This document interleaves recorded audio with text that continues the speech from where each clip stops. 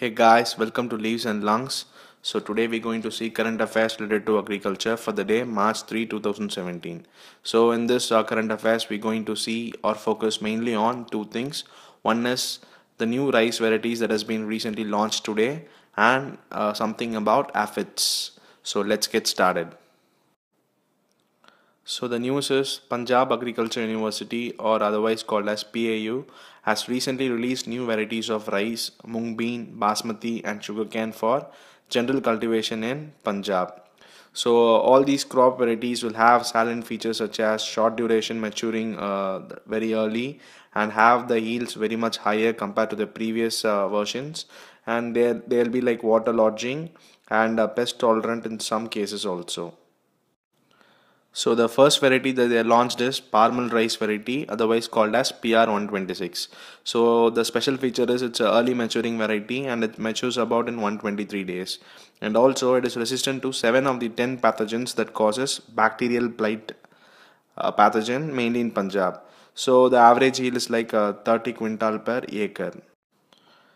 And the next variety is spring or sangma mung bean variety. So usually the names are very important than the number of days, because in your prelims and many other MCQs only the varieties will be tested in the form of either which one will not be a part of the variety that has been recently launched, or it will be asked in the form of match the following.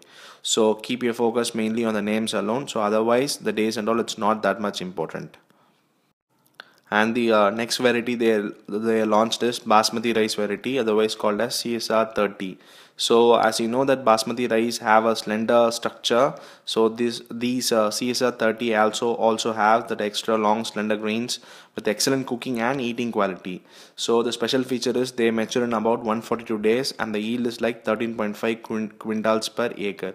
So that's all about this kind of that's all about this basmati rice. And the second news is like many agriculture universities are cautioning the farmers against aphid damage to wheat crops. So aphid is mainly a pathogen that mainly affects wheat plants. So they said like cloudy weather without any rainfall is highly favorable for their development. That is, this is the condition where aphids thrive. So as I said, cloudy weather is the main condition that where aphids thrive. We'll see what are aphids and how do they affect the plants. So aphids are the most important insect pest of wheat, and the damage is observed mainly in the month of March.